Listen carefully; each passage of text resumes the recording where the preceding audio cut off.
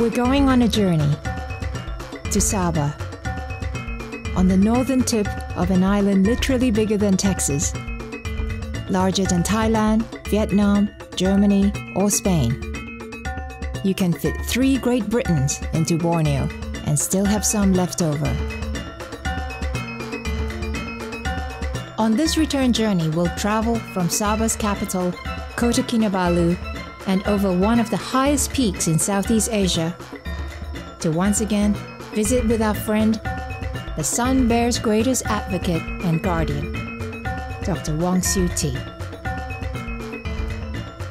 From there, we'll travel up the mighty Kinabatangan River to meet a new generation of young scientists racing against time to save this fragile land of pygmies and giants.